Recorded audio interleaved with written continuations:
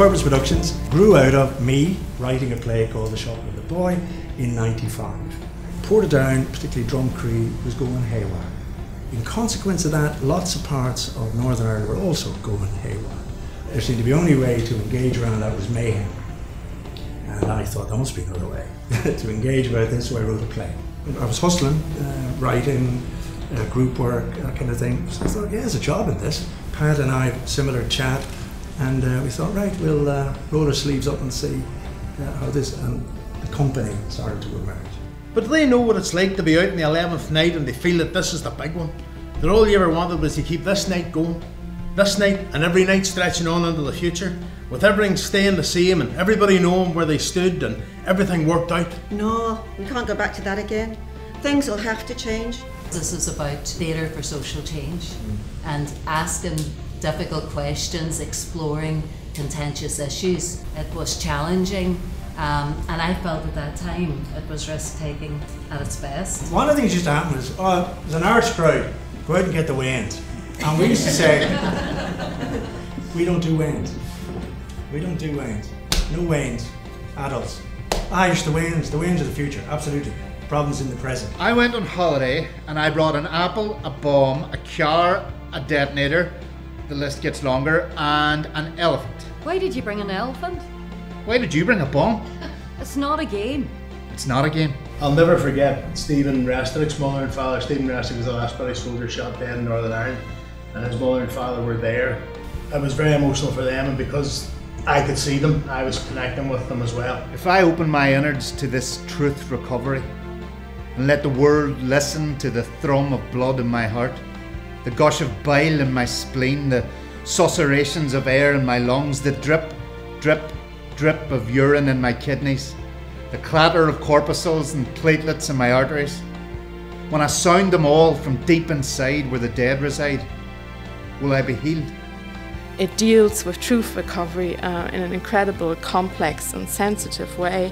Darren Greer, the actor, put on a very physical performance of the tormented spirit of the trauma, the conflict that he was impersonating. Boys were getting shot. They needed help. Everyone was flat on their faces. I was standing in my white coat with my little bag of bandages and creams and my hair tied back in a ponytail to keep it out of my face, because I knew I'd need to show my face that day. Soldiers threatened you? I threatened them. Suddenly that story became more real, alive. I think because the evidentiary thing was maybe taken out of it.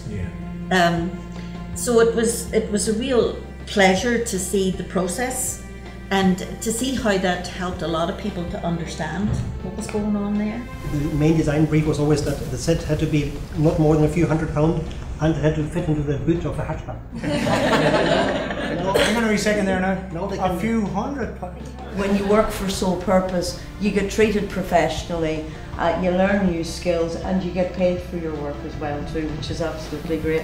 Then one day up on this hill, long after I've exhausted every well of fossil fuels, coal and gas and oil, no longer buried deep in the ground, from all the carbon-based life that died and left its energy behind, the trees and fish and shells, I helped to burn them all up in one brief, brilliant flare.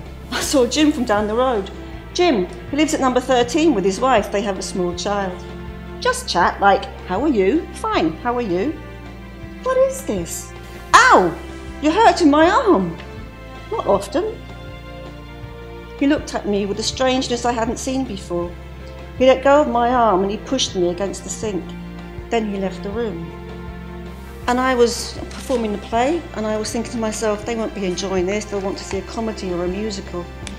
Because they want to see a play about domestic violence. And then after the performance, this woman came up to me and she was in her 70s, must have been in her 70s, and she had a really, she shook my hand rigorously. She had a very strong countrywoman's handshake. And she said that was my life. she disrupts things that we think we already know about women and men and about their relationships and about power and about who wields it. And by doing this, she enables the audience to ask new questions and to imagine a different way of being. In May 2016, Syrian refugees arrived in Derry.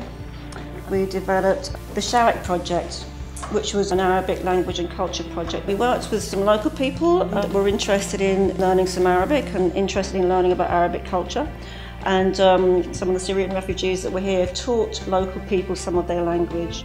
So there were Arabic lessons, there was a session on Arabic history, Arabic literature, Arabic films, Arabic music, Arabic dancing. So every week there was a different thing that we did.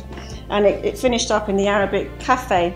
When we speak about new communities and ethnic minorities and new cultures coming into an existing community, the responsibility is on both to learn about their different cultures, to share their stories in a safe space such as theatre.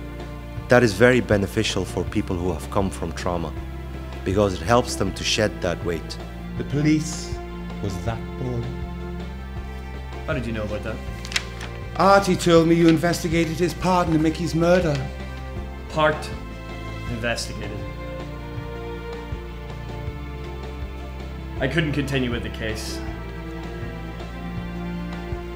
It was a senseless act of violence. The guy was just pulp when he reached the hospital. The case was dropped the week after. Off the record, one of my colleagues said he deserved it. Couldn't be part of a system like that, I couldn't go. They've been out on strike for nearly a year. I don't know how they manage. There's a lot of pressure in these communities. Money's running out. It's the least we can do, Jean. It's just... You know, I want to get good grades. And there's Candida, she's been going on all day about the strike. Fuck her. There you go again! She's coming between us, Jean. I know she thinks I'm not good enough for you. Look, I don't care what she thinks. What gets me is you're always trying to save everyone else. What about us? What about what we want? We have a life too, Sean. Then she quietly shook her head, looked at me in that disapproving look in her eyes, and she said, Michael, what if your son Mikey was transgender? What would you do then? Rant and rave like you have done here? Or disown the child like that fool Richard has with Alice? What would you do then, Michael? Answer me that. I didn't have an answer, Alice. People don't have to see the pieces in order to feel their effect, because people leave the spaces and it creates these amazing discussions with young people, with older people. It's completely intergenerational. The play gently reminded us as parents, as educators, that we need to engage with our young people honestly.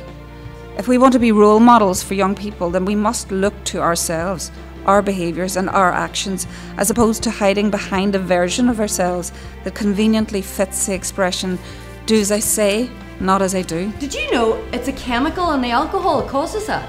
It's a depressant. It actually makes people depressed. It affects the emotion. Okay, Stella, I don't need a lecture now. See, it's called ethanol. I was just learning about it the other day in youth work training. Yeah. You know that paranoid, nobody likes me feeling? That's the ethanol working on your nervous system. It sounds like it's working on your system. Shut up. Play the game. Students who sometimes struggle to engage with textbooks about suicide. They were talking for weeks about what they had witnessed and the emotional impact of what they'd witnessed.